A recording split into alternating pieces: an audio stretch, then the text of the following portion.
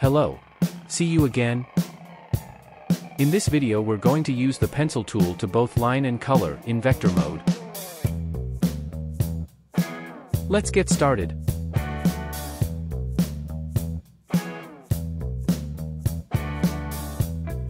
First, set the line width and color you want for your character, and start drawing from the main area. Someone asked me about the black buttons on the side and top of my screen are. They're Wacom screen controls. I use them to avoid moving my wrists and arms too much, and they work quickly for me. The order of the layers is also important.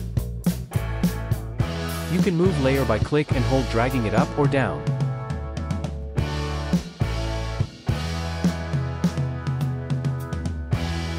To paint in vector shape, select the desired area, click the Insert inside the Selection button at the top, and then use the Pencil tool, Pen tool, or draw various shapes inside.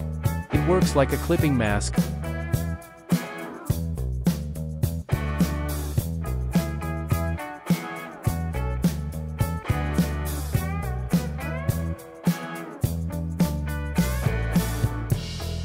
Working in vector mode make it easy to change the colors and shapes, and it also ensures high-quality results.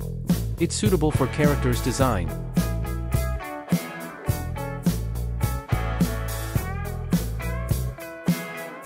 I use this method to design cartoon characters, mascot.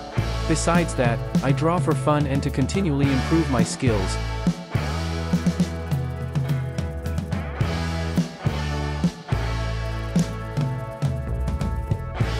You can always edit the lines and shapes or using the pencil tool sculpt mode to edit them. For more details, check out my channel's video on the pencil tools. That video will teach about the basic use of pencil tool, which the beginners can watch and then apply in their own work.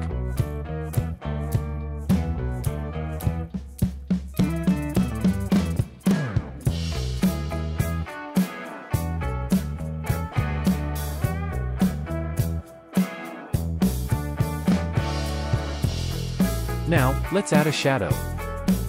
Select the area where you want to add.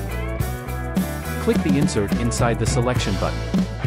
Draw a shadow, and choose Multiply for the shadow, and Overlay for the highlight. You can also copy this shadow style and paste it into another shape. Using the Paste Style option in the Edit menu,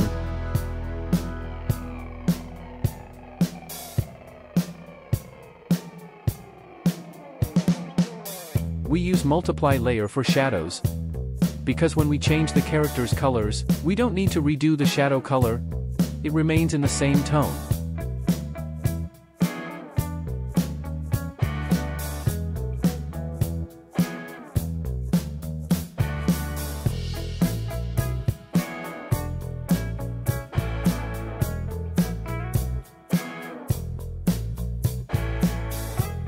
Besides the pencil tool, there are many tools for coloring, including the pen tool, gradient tool, and transparency tool.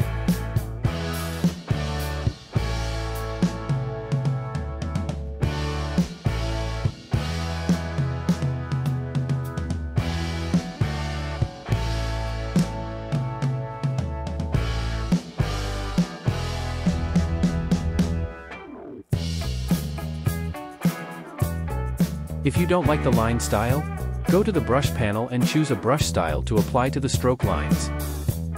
Unlike the brush tool, you can set the brush style from the start to draw.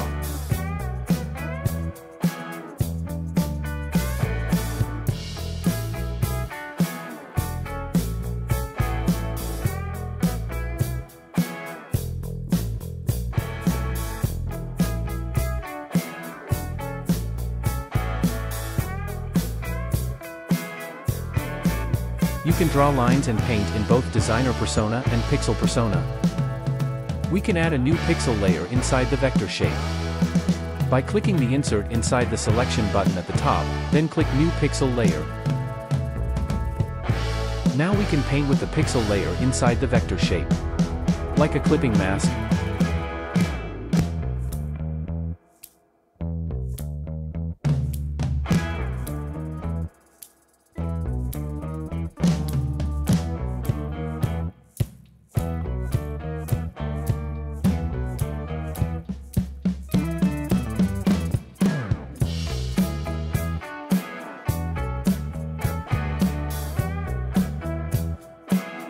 hope you find this video helpful and can apply these tips to your workflow.